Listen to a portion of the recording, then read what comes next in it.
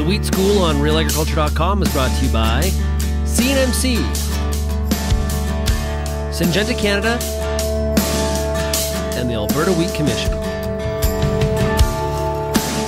Brittany Warner here with RealAgriculture.com, hanging out at Ag in Motion. Now, we are joined now by Richard Cuthbert. He is a wheat breeder with Agriculture and Agri-Food Canada. How's it going today, Richard? Great. Awesome. Now, you just did a presentation for folks here at AIM talking about, of course, wheat breeding. What is on the docket? What's in the pipeline? What are you guys currently working on as far as wheat varieties? Well, I think it's always bigger, better, stronger, faster. So we're looking for higher yielding, better disease resistance, especially for priority traits like Fusarium head blight, stripe rust resistance, and meeting the end-use quality, typically Canada Western Red Springs.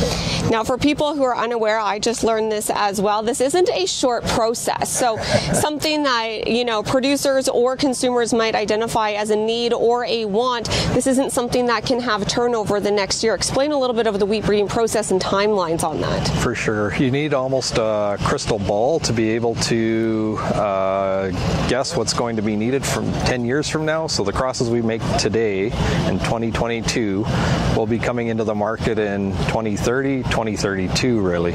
So you need to anticipate what's going to be needed then. So that's threats of pests, threats of disease, and what changes to end-use marketing could happen. So the fortunate thing is we try to do this continually. We're doing the crossing process every year. We're doing early generation development every year, and we're running advanced and registration tests every year. So we anticipate that we have what's needed in the pipeline to respond to those challenges before they're really known. So.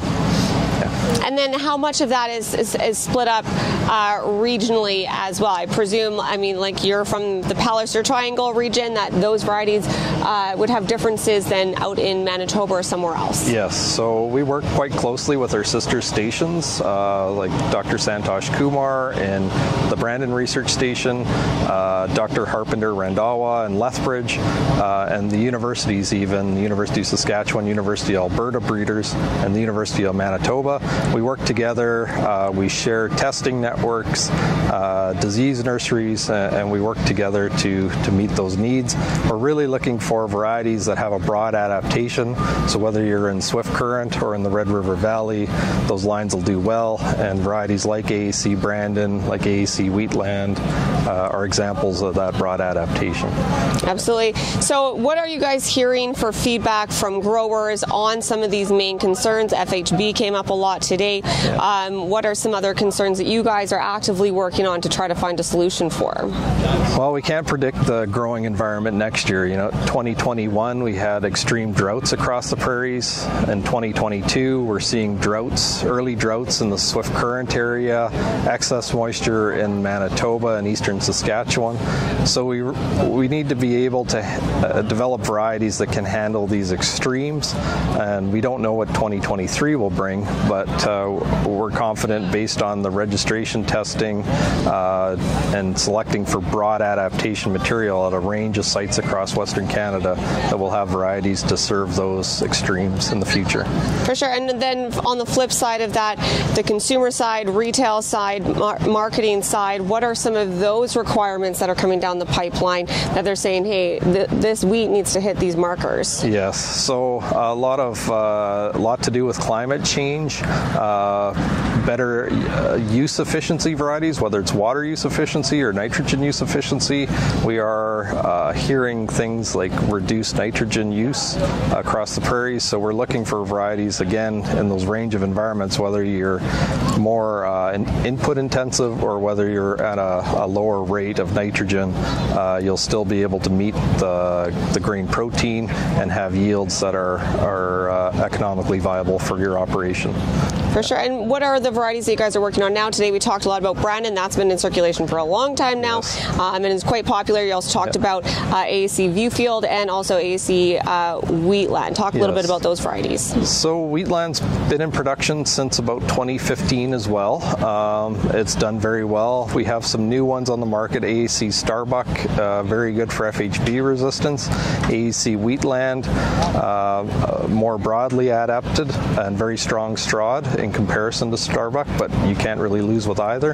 We also have AAC Broadacres that has very good stripe rust resistance, very strong straw, and all of those Starbuck Wheatland and Broadacres have the SM1 gene that confers resistance to orange wheat blossom midge. So we've ticked a lot of boxes in those. We're confident that some of these will be Brandon replacements going forward. And plant breeding is likely going nowhere anytime soon, but talk a little bit about maybe the future of wheat breeding or, you know, seed editing, I believe is what we were talking about. Gene editing. So yeah. that has a lot of promise. There's about 120,000 genes in hexaploid or bread wheat that we know. We don't know the function of all of them, unfortunately, so there's a lot of studies ongoing to really understand each gene and how it fits together in the puzzle. And until that's happening now, but gene editing will allow us to edit certain genes and hopefully make those improvements without having to go through an entire breeding cycle. So for simple fixes with a known gene editing has a lot of potential. The traditional plant breeding, wheat breeding process, we can work with a number of traits at a time and make larger improvements for a number of traits. So I see gene editing as part of the toolbox of the wheat breeding community, and it will show promise in the near future. Awesome. Great. Thanks so much for joining us today. Thank you.